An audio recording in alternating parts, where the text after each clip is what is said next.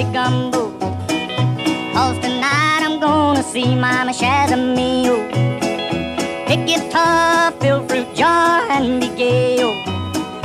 Son of a gun, we'll have big fun on the bayou. People will ask me what I call myself. Am I a stuntman? Am I a comedian? Am I an author, an actor? And you know what I am? I'm an attention whore. Stopped into a church. I passed along the way. Well, I got down on my knees and I began.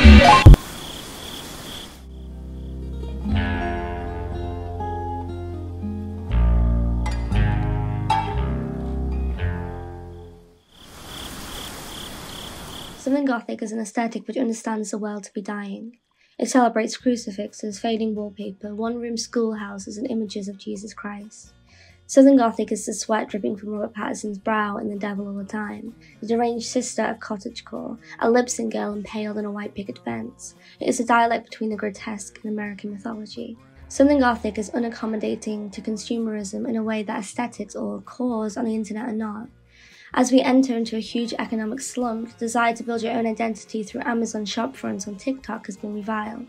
In neoliberalism, large amounts of money are funneled into convincing people that identity is about consumer choice. Still, it's much harder to marketize the object. Read the full essay, Daughters of Cain, Sharp Objects, and How the Recession Gave Rise to the Southern Gothic now on polyesterzine.com. Let's talk about Southern Gothic. If you've got a similar algorithm to me, Southern Gothic is an aesthetic that is everywhere on my TikTok and Pinterest, drawing most of its inspiration from the music of Ethel Cain, images of animal skulls emerging from Louisiana swamps, dilapidated mansions, and austere churches saturate my feed. While this can be swept into the umbrella of fleeting TikTok trends, I want to discuss this specific aesthetic and look into its deep and rich history to see how I think it can actually be a much more long-lasting and meaningful trend and be a bigger part of our culture. In 2021, the hashtag Southern Gothic had 9 million views. As of the 16th of August 2023, it had 121.2 million. With the rise in popularity of the music of Ethel Cain, whose relevance is highlighted by the rise in Christian nationalism, let's look at the history of Southern Gothic and what the aesthetic is today. So its main kind of origins are as a literary movement. So starting in the 1800s, we see literature that takes its themes from the Romantic and Gothic movement in British literature. And its themes include isolation, marginalization, crime, violence, destitution, decay, oppression, and discrimination. Literature is often filled with black and queer characters. It has a real fascination with outsiders from the social norm.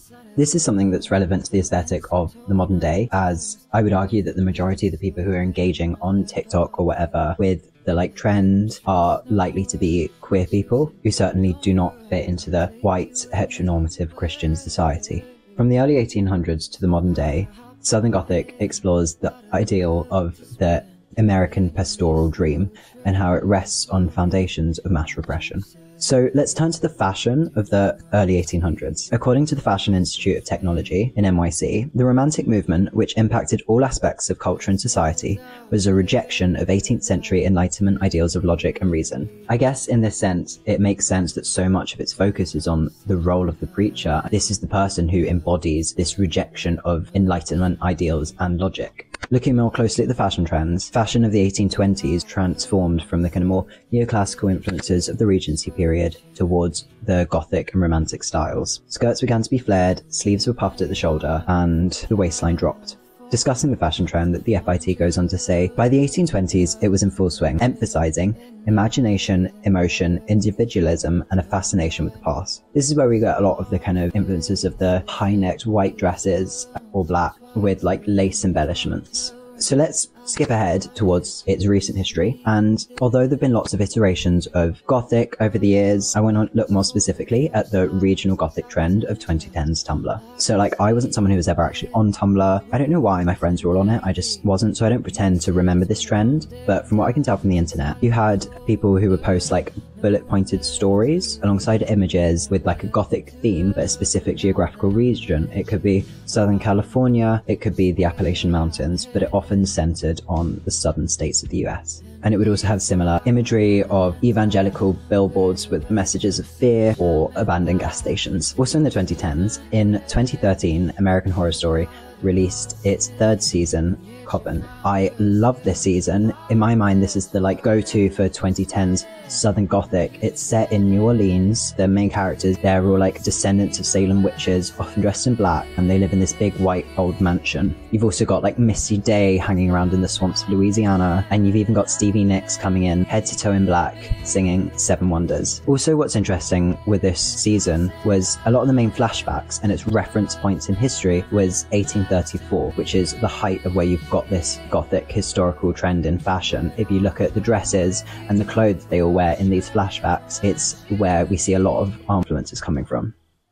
AHS Coven digs up the memory and legacy of 1830s America. It forces it down your throat in an unpalatable retelling of a grotesque reality. Southern Gothic media and art tears down the facade of what lurks from the dark corners of the internet to the high offices of power.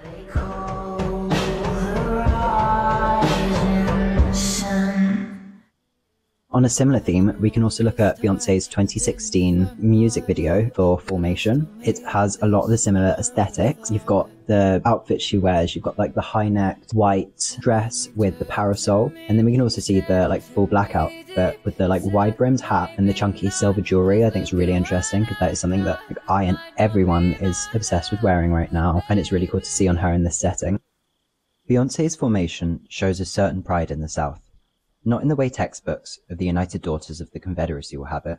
Of course not. We're talking about Southern Gothic.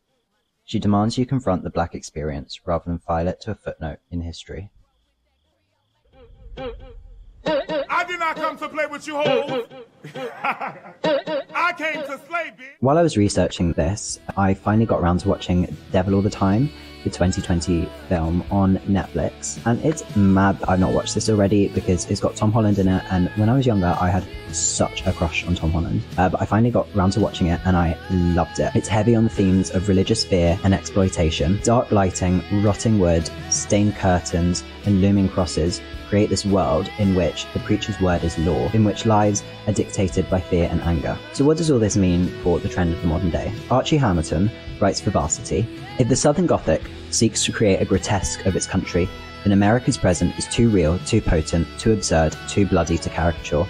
Despot presidents, followers with cultish devotion and an unabashed pride in their racism, are too surreal even by the standards of the genre.